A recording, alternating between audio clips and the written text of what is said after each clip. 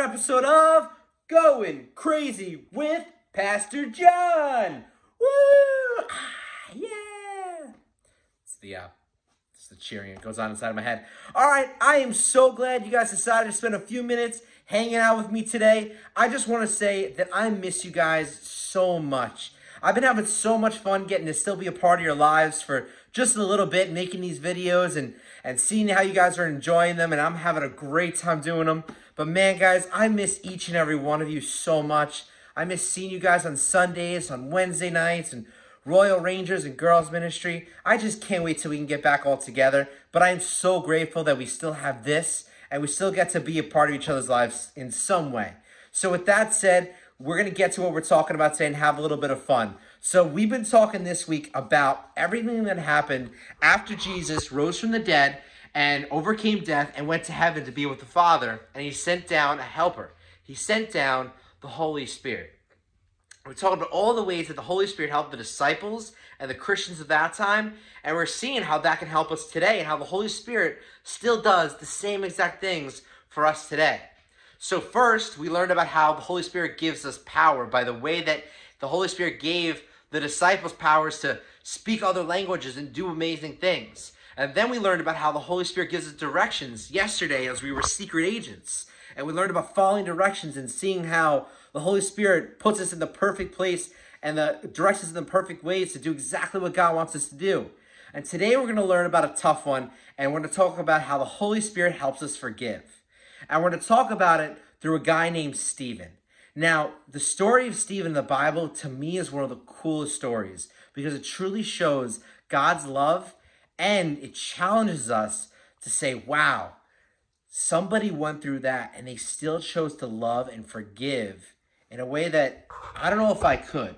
We've talked about forgiveness a little bit before, but I want to talk about how the Holy Spirit can help us forgive. The crazy ways that the Holy Spirit can help us forgive. So I want us to kind of take a second. I want us to think of the meanest things that have ever been done to us. The thing that may have hurt your feeling the most. The time that it was hardest for you to forgive. I want you guys to think about that for a second. And I'm going to send it over to my friends and see if they've had any tough times where they had to forgive. Forgiveness. What a difficult thing.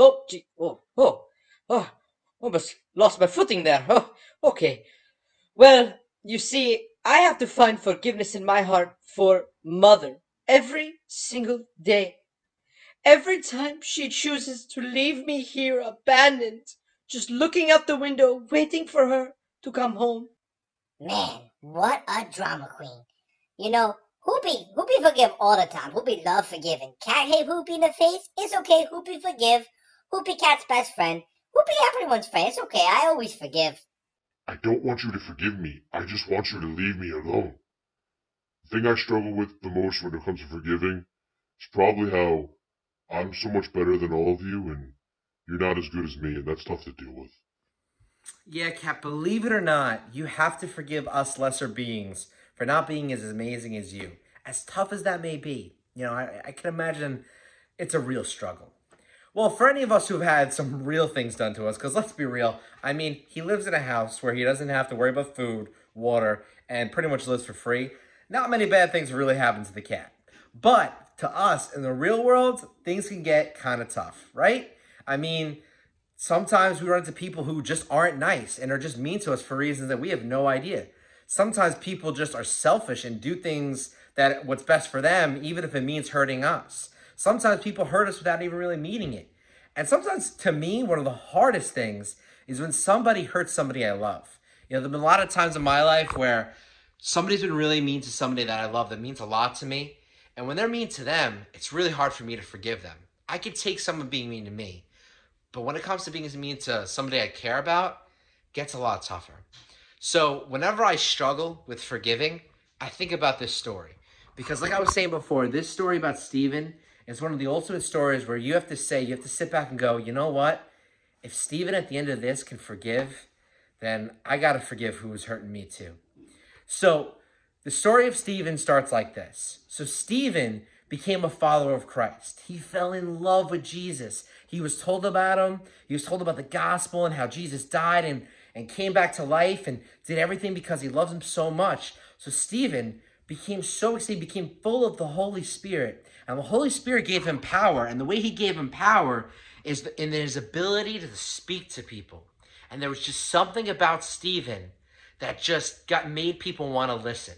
And all around people were listening to Stephen, and were coming to Christ. But the thing is this. Remember the people that didn't like Jesus, the Pharisees and those Jewish leaders at that time? Remember how they didn't like Jesus and wanted to get rid of him? Well, they were sitting back going, geez, oh my gosh, another one of these guys. And just like they didn't like Jesus, they didn't like Stephen. And they didn't like what Stephen was teaching the people and how people were coming to believe in what Jesus did and accept the gift that Jesus gave them. The Pharisees wanted nothing to do, and they wanted the people to have nothing to do with Jesus. They didn't believe in it, and they didn't like how it was against their traditions. So they started to make up a plan against Stephen. And as Stephen was preaching and telling people about God, they were looking for reasons to have him arrested. So what they did, it was in the middle of him preaching one time, they just grabbed him and brought him in front it was basically like a courtroom of religious leaders, okay? And brought him in front of the courtroom. And they falsely accused him, meaning they knew that he didn't do anything wrong, but they chose to accuse him of breaking laws and doing things wrong, even though they knew for a fact he didn't do it, just because they wanted to get rid of him. That's what falsely accusing someone means. So they falsely accused him of committing crimes and speaking against God, saying, like, talking bad about God and the original leaders of the Old Testament, like Abraham and all of them. They said he was speaking bad about God, which was called blasphemy, which was something that you really didn't want to do. So they accused him of committing blasphemy, talking bad about God. Wait, what? I'm in the middle of telling the story. Apparently, Hooper relates with Stephen here, so he would like to tell you about it. So here you go. Yes, thank you, Father. I want to say I know exactly how Stephen feels in this situation, because I had the same thing happen to me just the other day. Remember when your cookie went missing and you blamed Hoopy for it and you said I ate it? Well, I ain't eat it. Indy ate it. It wasn't me. Why, that little rapscallion. I didn't eat the cookie. He ate the cookie. It was not me, Father. Foolish human. He always blames the dogs first. He underestimates me because of my size. Well, that'll show him I'm the one who stole the cookie. How long were you standing there? And it always comes back to the cat. You know, I think my dog's already got this whole forgiving thing down, unless maybe they just haven't figured it out yet. But if they did, and they haven't found a way to get rid of this cat yet, then they're pretty good at forgiving as it is. So, let's keep going on with the story. So, like I said, and Hoopy and Indy clearly can very much relate to, Stephen was falsely accused of doing some pretty bad things. Not only did they bring him in and accuse him and say he did all these things, but they found people to lie about Stephen. They found people to go along with the false accusations, with the lies, and to lie themselves and act as witnesses and say, you know what, I saw him myself doing these things. Actually, we have the actual footage, the tape of the people and what they said when they were falsely accusing and lying about being witnesses to Stephen's crimes. Let's check them out. Oh, yeah, that guy? Yeah, that guy Stephen? Yeah, Stephen, he ain't a good dude. I saw him. He was saying bad words about, like, Moses, and he was saying bad words about God. I mean, I swear, cross my high hope to die, that's what I heard him say. Ah, yes, I've seen this man, Stephen. This man, Stephen, is no good. This man, Stephen, has been speaking against the Holy Temple and against the law of Moses. You know, I may be an egg and all, but I gotta say, Stephen, he ain't too good of a guy. You know, I heard him say that Jesus of Nazareth, well, he was gonna destroy the temple and change the customs Moses handed down to us. Now that just ain't right.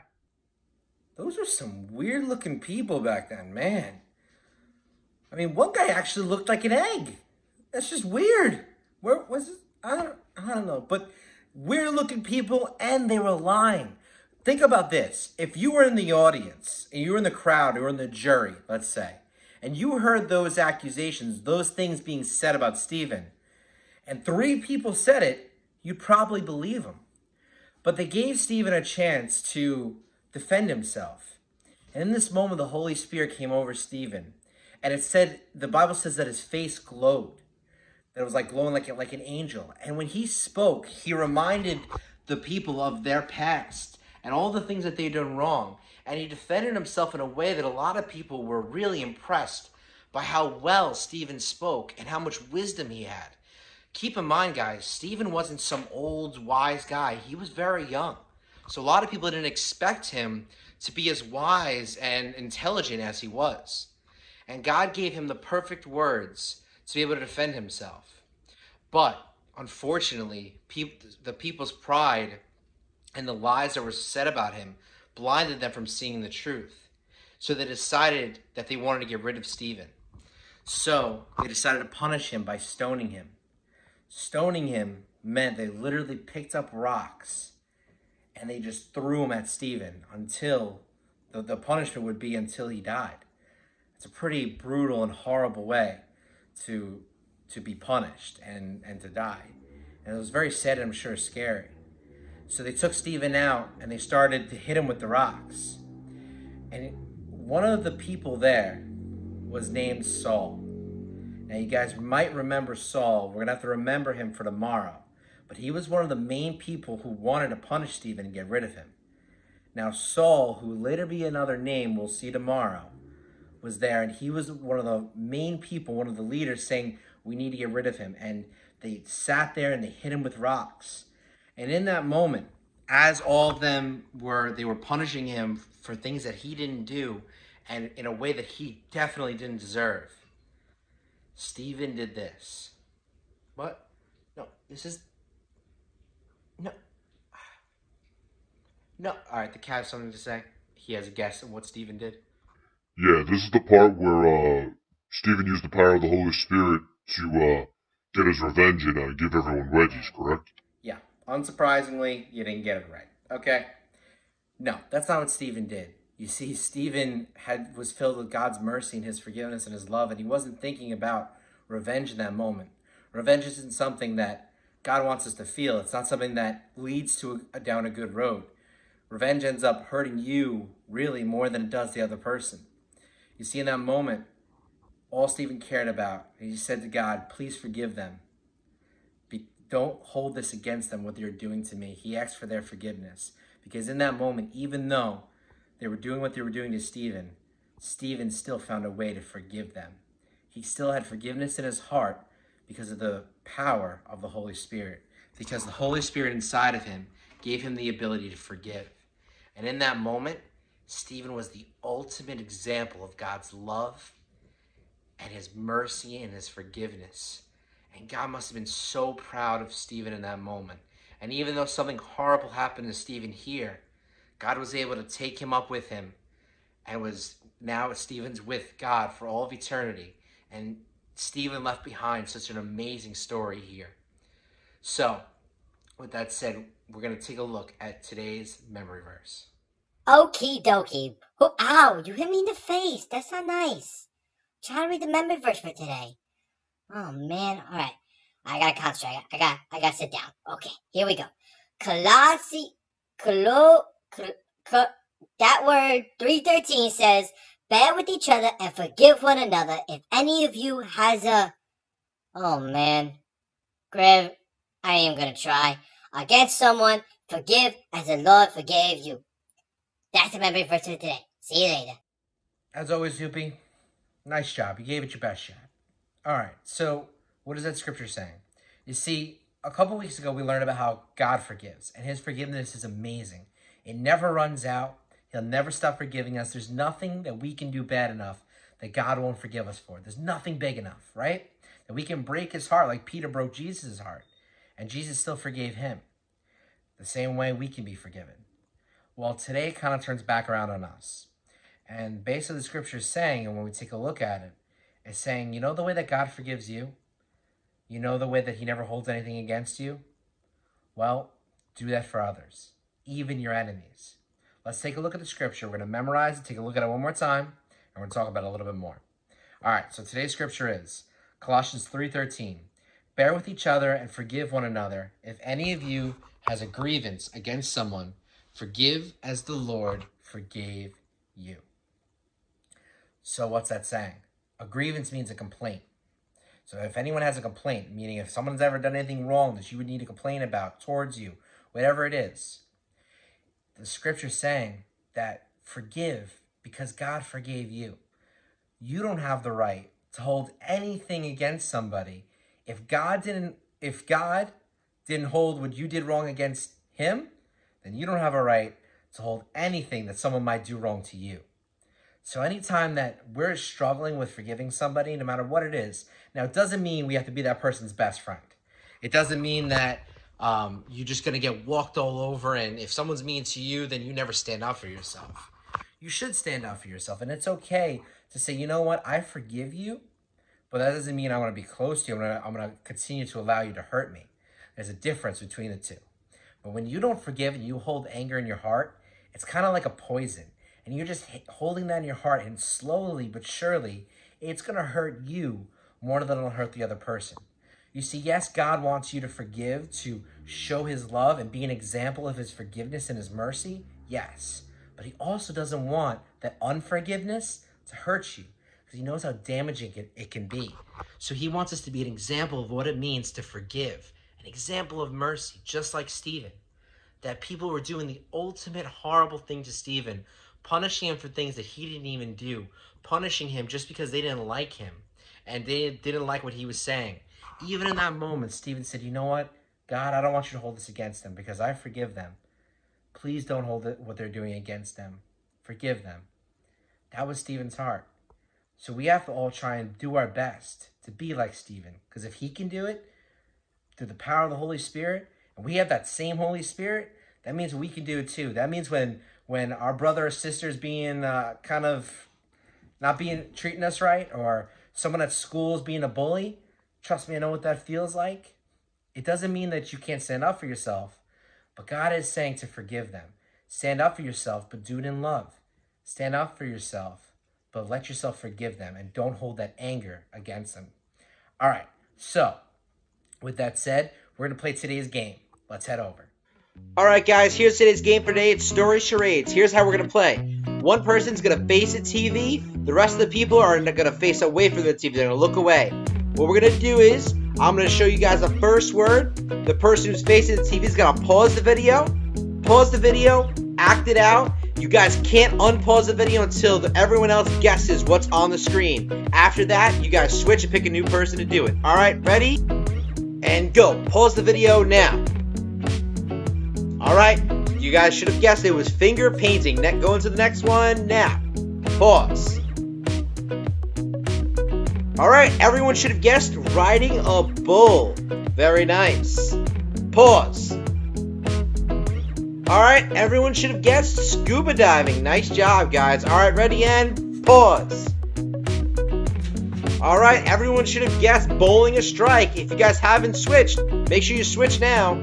Pause. Alright, you guys should have guessed driving a boat. That might have been a tough one. Pause. Arrgh, matey, you should have guessed walking the plank. Nicely done. Alright, pause. You guys should have guessed, the guesser should have guessed eating an Oreo. Make sure you're switching up who's acting it out. Pause. Alright, it should have been having a bad dream. Ready and pause. You guys should have guessed washing an elephant. And that's today's game for today. Let's head back over. Nice job, guys. I had so much fun hanging out with you guys today. The cat actually has something he wants to say. I'm kind of impressed. Cat? Yeah, I just want to say, I guess if Steven could forgive like that, I guess I forgive you for not being as good as me. See, even the cat can just learn a little something. Just a little bit. Alright, guys, that's about it for today. Listen, remember, if you're memorizing those memory verses, have mom and dad make a video of you. Send it to me at jon@accessny.org to my email, or send it to me on Facebook, wherever. I want to see you guys memorizing your verses and anything else that might be funny or whatever that happened while you were watching the video. Send it to me. I want to put you guys on our Access Kids Facebook page. So hopefully I'll see you guys soon, and have a great day. See you later.